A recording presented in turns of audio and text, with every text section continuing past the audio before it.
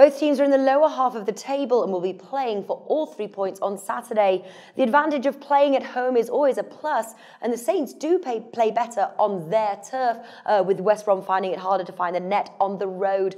So for this reason, I think the Saints win looks tempting. 1.75 William Hill. What are your thoughts? Yeah, Southampton made it 2 home wins in a row when they saw Watford 2-0 in game week 21.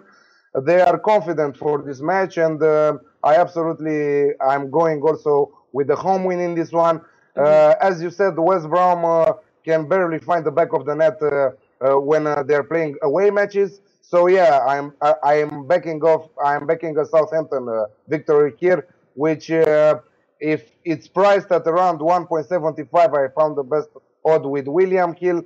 But I think that we should see the match approaching. I think that the odds are going up a little by little. So I think we should wait like 2 hours if we want to play a Southampton win, because we will find better odds. The other thing I was looking about doing is combining it with the under 2.5 goals, 1.62 Bet365. That's just the under 2.5 goals as it stands. Obviously, that's heavily favoured with the bookies there compared to the over 2.5 goals.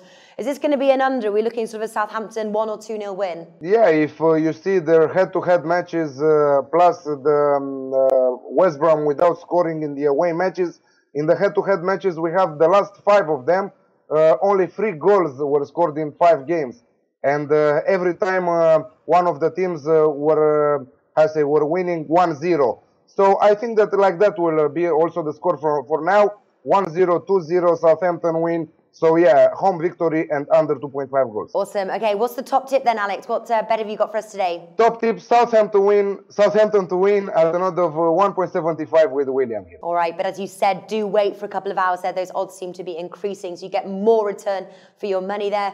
That was Alex from mbcasino.com. If you want to go and head on over, check out MB Casino. The link can be found in the description below this video.